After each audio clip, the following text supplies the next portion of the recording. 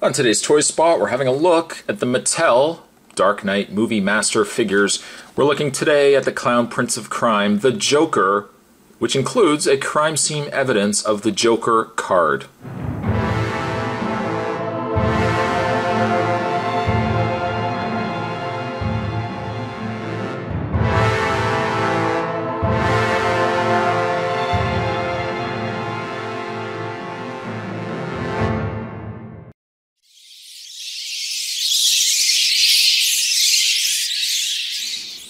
This was the first Joker figure released through the Movie Masters figure line. Unfortunately, it was also a very rare figure at the time, and a lot of scalpers, which, you know my opinions of it, a lot of scalpers were going and snagging as many of these as possible.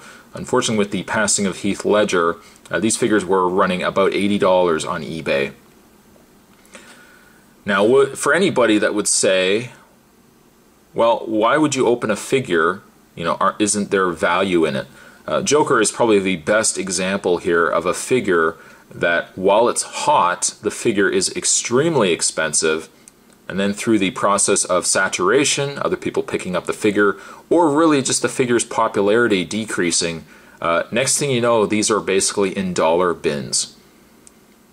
So it almost sometimes pays to hold out.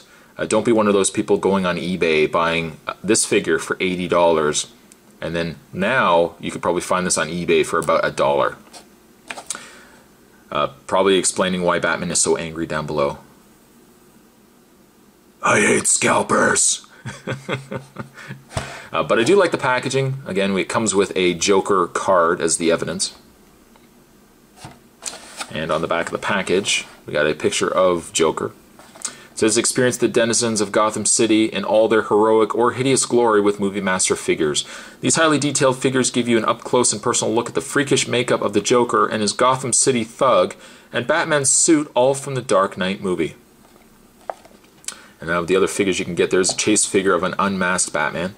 There's a Gotham City thug, and then finally there is Batman. All, of course, coming to us from the good folks at Mattel. However, what I'm going to do, though, is I'm going to take a bit of a break. I'm going to get this opened up, and we are going to have a better look at the Joker. There's more to come, guys. Stay tuned. Having a look at the crime scene evidence that comes with the Joker, we got ourselves a Joker card that I've already put in the evidence bag. Just take that out. On the one side, we've got the playing card surface. On the other side, we've got ourselves the Joker card. Looking really nice. I mean, that actually is one evidence bag that would be nice to put on display, because you kind of got the Joker card. Just put that aside. Let's have a look at Joker here. And we'll zoom into his face. Oh, not too much. It's not a bad face. I don't think it's a perfect Heath Ledger, sculpt. I think some of the, I think the later released Joker figure from Movie Masters was probably a little bit better. But it's not all that bad. We've got ourselves the Joker in his jacket going on there with the vest and tie.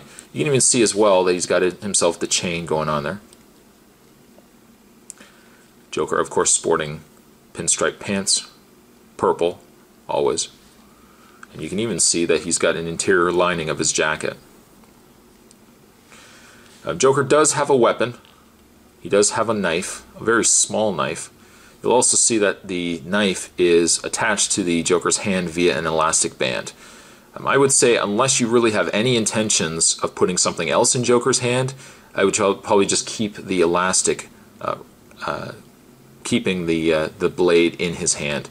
Because if you take that elastic off, that knife is just not going to really sit in there. It probably will fall out and you'll likely lose it.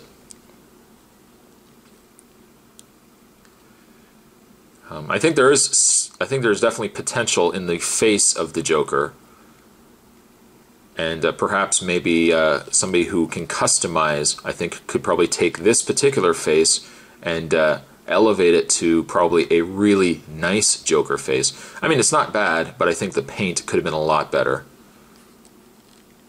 The hair isn't bad, though. I have to say the hair isn't all that bad.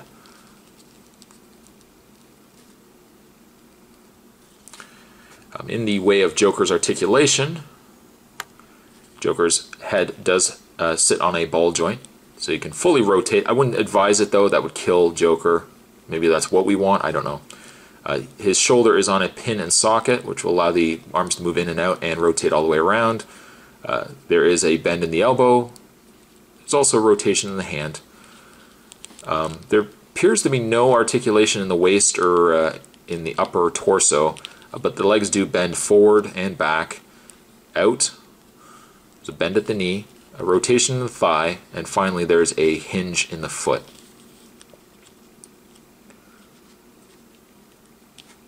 Once again, for anybody that would say not to open a figure, I think Joker is probably the best example that I can think of a figure that was extremely big, extremely hot, and very hard to find, and therefore a lot of this. But as the figure got more and more out there and more people were buying it, the value of the figure dropped considerably. Now I would say to anybody, I would say check out eBay, see what they're currently going for. You can definitely see the value of how these figures have dropped. Also a great pairing is to have the Joker here with Batman. I think if you were to have them on the display, this is probably the best way to have them. And I would likely display Batman, the Batman Begins Batman with Joker, just really out of my own preference. Still, it's not a bad Joker, and I think it's definitely for what they did with it. It turned out to be a pretty solid figure. I don't think the face could have been a little bit better, but all things considered, Joker's going to get a 6.5. Today's Toy Spot, we're having a look at the Mattel, The Dark Knight Movie Master figures. We're having a look today at the Joker.